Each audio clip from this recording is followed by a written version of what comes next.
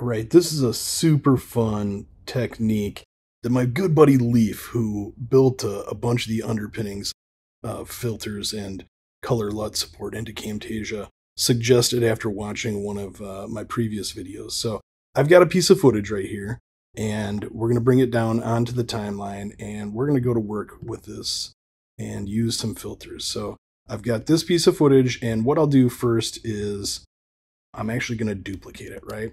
And we're going to hide that first piece of footage right there. And right here, what we're going to do is we're going to come up to the visual effects bin, and we'll come over to the filters tab. And then we're going to come down and we're just going to grab this basic black and white filter, right? And we're going to drag it onto this footage right here. Okay.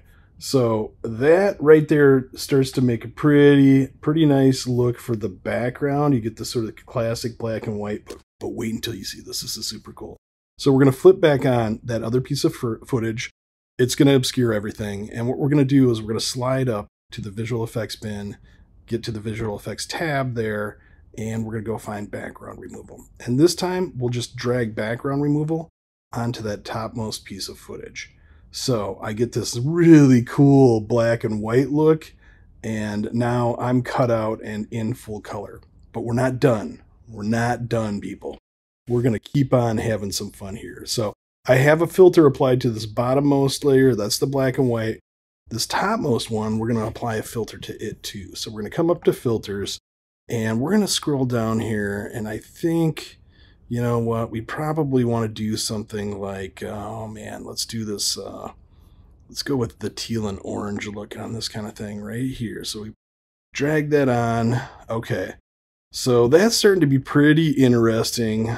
What I want to actually do though is it's a little